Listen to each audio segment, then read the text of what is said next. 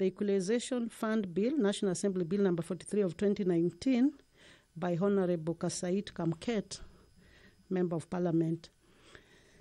Members are coming in to the House, and remember earlier on I told you that in this period of coronavirus, several mechanisms have been put into place to allow as many members as possible to be able to contribute to the motions of the House, including having members sitting in the lounges, members sitting outside in the tents, members sitting in the lobbies, and also in the chamber.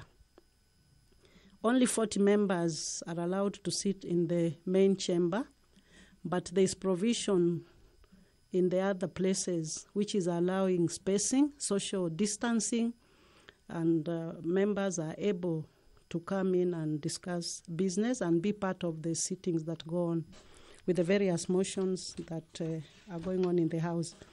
Later on, there will be an amendment to the standing orders to facilitate virtual sittings of the House. Remember, with this current situation going on around the world, most meetings are now being done virtually through various mechanisms of Zoom, WebEx, Hangouts, and so on. And so this afternoon, the Vice Chairperson of Procedure and House Rules will put on the floor of the House a motion to amend the standing orders to facilitate virtual sittings of the House.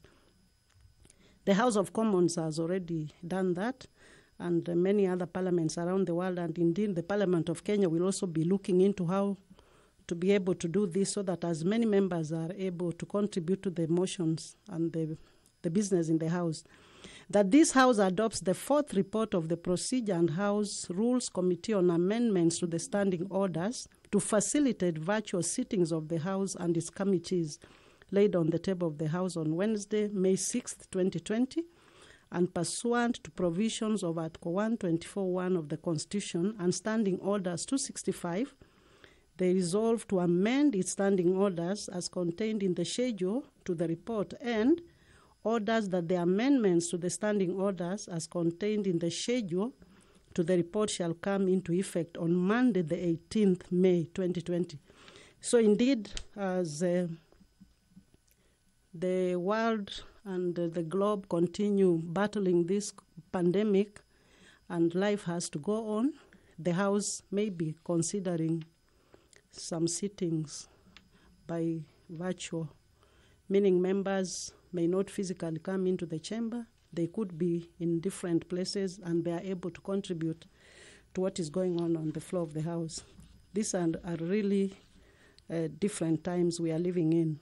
Later on, there will be a motion to establish an ad hoc committee on the COVID-19 prevention, response, and management by the Honorable Ngunjiri Wambugu, member for Nyeri, and he will be presenting that on the floor of the House as part of the business that will go on. And the membership of the committee has been spelled out. It includes the Honorable Ngunjiri himself, the Honorable Dr. Amos Kimunya, the Honorable Dr. Makali Mulu, Honorable Yusuf Hassan, the Honorable Alice Wahome, the Honorable Florence Mutua, the Honorable Peris Tobiko, the Honorable Peter Kaluma, the Honorable Mish Hamisi, the Honorable Beatrice Nyaga, the Honorable Janet Ongera, the Honorable Dr. Otiende Amolo, the Honorable Gadoni Wamshomba, the Honorable Godfrey Ososi, the Honorable Dismas Barasa, the Honorable Joshua Kandie, the Honorable Daniel Kamuren Tuitoek, the Honorable Patrick Munene, the Honorable Anthony Oluoch, the Honorable John Kiarie, the Honorable Abdi Omar Shurie, the Honorable Major Retired Bashir Abdullahi, and the Honorable Teddy Mwambire. This is a committee of 23 members who are expected to be able to be part of this that has been proposed by the Honorable Wambugu. Indeed, now it's about time for the Speaker to come in, and making his way in procedurally is the Speaker of the National Assembly, Honorable Justin Bedan Muturi. He will preside over the sitting this afternoon. We welcome you to this sitting, courtesy of the Parliamentary Broadcasting Unit and the Kenya Broadcasting Corporation. The Parliament FB page, Parliament of Kenya FB page. It's now time for prayers. Good afternoon. Let us pray. Almighty God, who in your wisdom and goodness have appointed the office of leaders and parliaments for the welfare of society and the just government of the people, we beseech you to behold with your abundant favor as your servants whom you've been pleased to call to the performance of important trusts in this republic. Let your blessings descend upon us here assembled, and grant that we treat and consider all matters that shall come under our deliberation in so just and faithful manner as to promote your honor and glory, to advance the peace, prosperity, and welfare of our country and of those whose interests are committed to our church. Amen.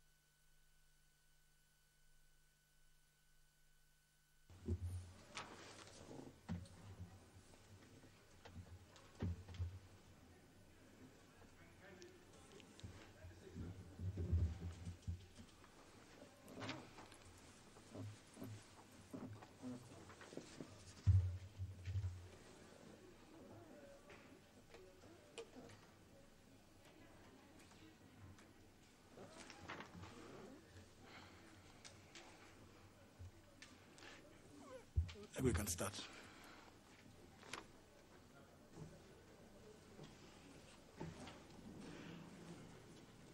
Order number 1, administration of oath. Order number 2, communication from the chair. Order number 3, messages. Order number 4, petitions. Order number 5, papers. Leader Majority. Honorable Speaker, I beg to lay the following papers on the table of the House today, Wednesday, May 6, 2020, in the afternoon sitting. Number 1, legal notice number 55 of 2020 relating to the Banking (Credit Reference Bureau) regulations and its explanatory memorandum from the National Treasury. Number 2, the annual performance report for the financial year 2018-2019 from the Ministry of Defense. And finally, 3, the statutory 6 months preference and reservation report pursuant to Section 157, subsection 12 and 13 from the Public Procurement Regulatory Authority.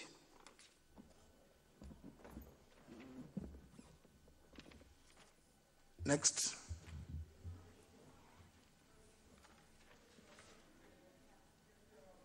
Order number 6, notices of motion. Order number 7, questions and statements.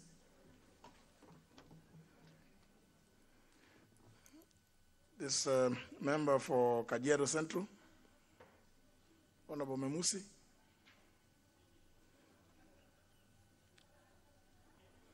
Member for Kajiado Central, is he among those ones who may be on the walkway? Let's get member for Tesa South, Geoffrey Omuse.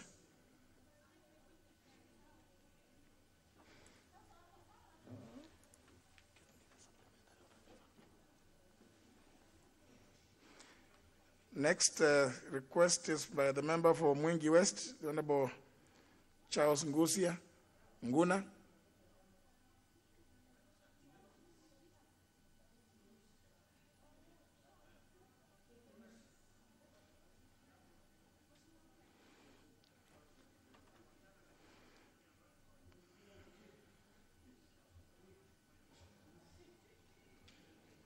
Honorable Kanchori Memusi. Thank you, Honorable Speaker. Honorable Speaker, pursuant to Standing Order number 44-2C, I wish to request for a statement from the Chairperson, Departmental Committee on Administration and National Security regarding the porous borderlines in the country. Honorable Speaker, the porous borderline points across the country, and in particular Namanga border, is risky to the people of Kenya following the outbreak of the coronavirus disease of 2019. Livestock crossing from Tanzania to Kenya unchecked through porous borderline points commonly known as panya routes. Honorable Speaker, it is against this background that I seek a statement from the Chairperson, Departmental Committee on Administration and National Security on the following. 1. What steps is the government putting in place to contain crossing of people and livestock in the porous border points along the Tanzania-Kenya border, in particular areas around Namanga town during this pandemic? 2. Could the government consider closing down the movement of people in Namanga and Hispania border points, among others, only with the exception of essential services and goods? I thank you, Honorable Speaker. The Honorable Koinange, is he in the chamber? Yes. Is he in the chamber? Very well. The response will be from that committee chair. It will be transmitted to the chair through the leader majority. Can I get the member for Teso South? The Honorable Muse.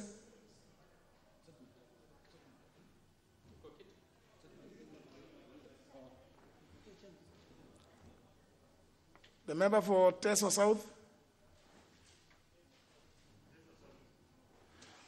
If it's not there, the member for Mwingi West? Please, Honorable Ngusia.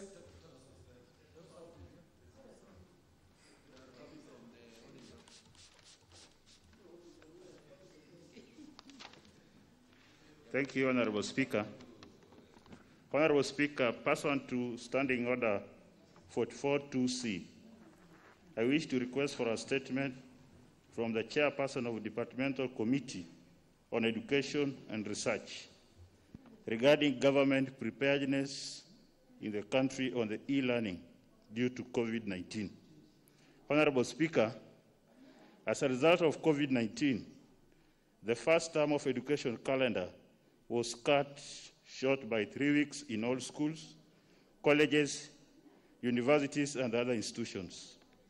Further, the ministry extended indefinite closures by another 1 month to 4th June of 2020. This challenge has disrupted the learning of many students, including examinations and completions of the learning periods and graduations. Even though e-learning was proposed as an alternative way for the learners to continue with schooling and learning at home, it does not help learners residing in rural areas without electricity, gadget equipment, or internet accessibility. Honorable Speaker, it is on this account that I seek a statement from the Chairperson of the Departmental Committee on Education and Research on the following. 1. Could the government state the appropriate mode of e-learning and its status on the impacts of learners during the COVID-19 pandemic? 2. What is the government's immediate interventions to the majority of learners who cannot access gadgets, internet, and electricity? And 3. What is the government intervention to parents who paid fees both in private and public institutions which were not utilized during the period when the school institutions were closed. I thank you, Honorable Speaker. Chair of Education, Honorable Melly.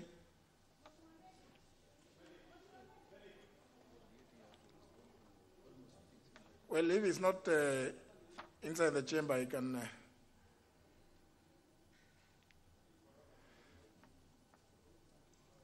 Honorable Musa, your request is to the Chair of Education, who is making his way into the chamber. Honorable Melly, the request by the member for Teso South is about many issues to do with the long periods of closure of schools, the issues to do with e-learning, and of course, related to it is that the fact that, which is a reality in the country, that not all parts of this country have electricity, and not all pupils and students and even their parents have the appropriate gadgets to even participate in that e-learning. In a nutshell, the request for statement by the Honorable Musa is on those lines. How long do you think it could take you to, Honorable Melly? Thank you, Honorable Speaker. Honorable Speaker, I've heard the issues that Honorable Musa has said. However, these are the same issues that I have about 3 statements here by Honorable Washali, Sabina Chege, and Honorable Martin of Mbiwa. And they all discuss issues concerning closure of schools, e-learning, and many other issues. In fact, yesterday, the CS was supposed to appear before the committee, but he sent apologies that there was a cabinet meeting. He has actually asked to appear before the committee tomorrow, and he has actually agreed that tomorrow he appears before the committee, but the clerk was just talking about the issues of venue, which actually was really giving us a hard time. However, I promise that maybe, I don't know if we'll go on recess, but if it is by next week, we'll be able to bring back the statement, especially on e-learning, which is actually a thorny issue for all parents and for everyone, because not all parts of the country are connected. I think. Did you grant the request to meet the CS tomorrow? Yes. In fact, the CS actually requested that by tomorrow, he'll be ready to meet the committee on a wide ranging of issues, especially concerning education. So, Honorable Musa, if you have space, if there will be space for you, perhaps it would be advisable if you could also attend in fact, we will, if he is going to attend, maybe virtually or physically, he will be welcomed. Thank you. Very well. Member for Mwingi West, Honorable Ngusia.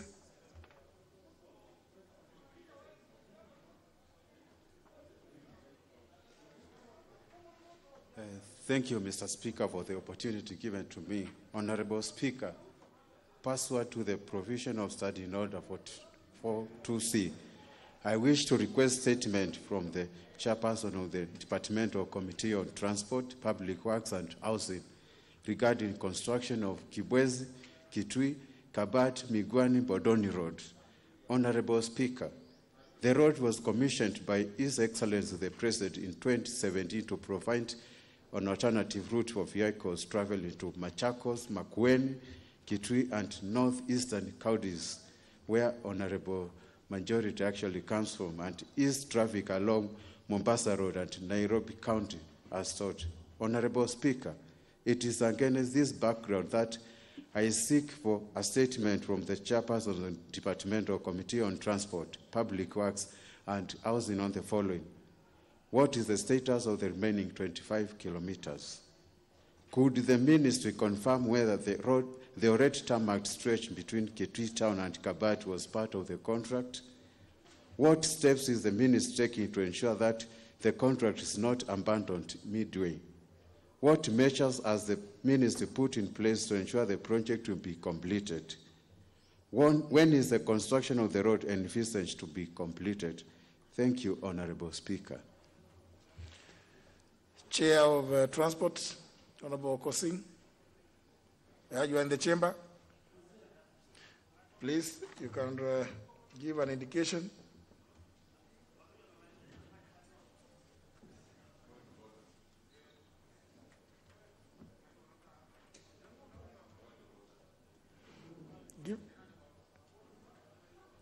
Put on intervention.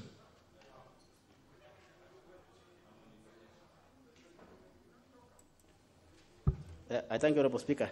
1 week is sufficient. 1 week, Honorable Ngosia. Very well. I see there's an intervention from the member for Arienda, Honorable Otiende. Sorry. Thank you, Mr. Speaker. Mr. Speaker, I wish to bring to your attention for your direction that the member for Kimilili is adorning his Kibra hat, which is not, to my knowledge, a religious hat. Is it in order for the member to wear that form of hat elsewhere in this chamber, I mean, other than in Kibra? Or perhaps only in the village. Honorable Didimas Barasa, can I see you? Can you rise so that I can make a determination?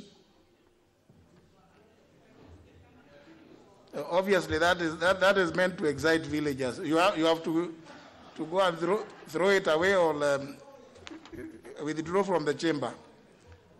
That's not part of the clothing expected in the chamber. Member for Gishugu, yeah? But you took the other one. Robert Geshimu. Honorable Robert Geshimu.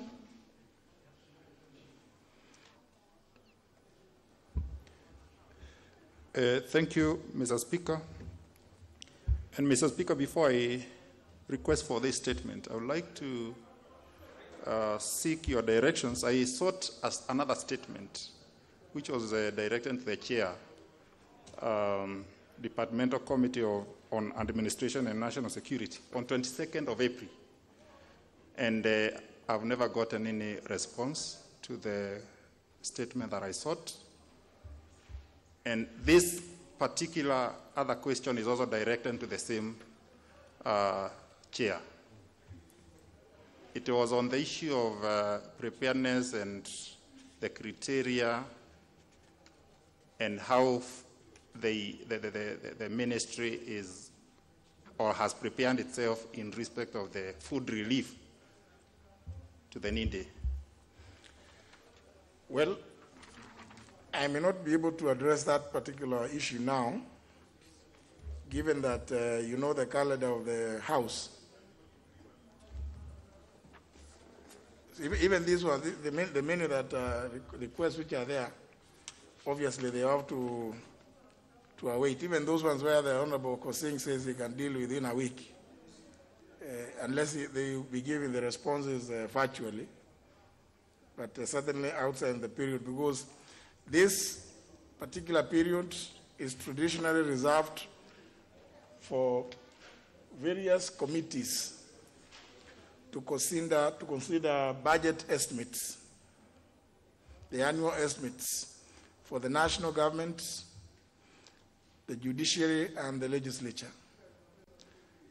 So it is traditionally reserved, this 1 month period is reserved for committees to engage with the various ministries to try and address the issue of estimates.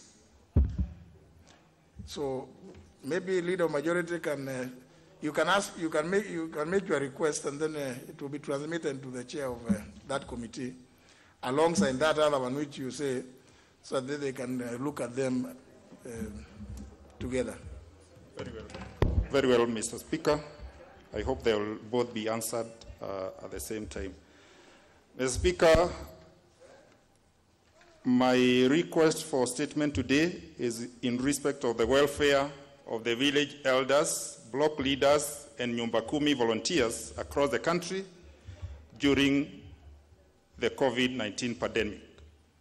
Honorable Speaker, pursuant to Standing Order number 442C, I wish to request for a statement from the Chairperson of the Administration and National Security regarding the welfare of the village elders, block leaders, and Nyumba Kumi volunteers in Geshogo constituency and across the country during the COVID-19 pandemic. Honorable Speaker, National Government Administration officers, GAO, and particularly chiefs and assistant chiefs, including the village elders,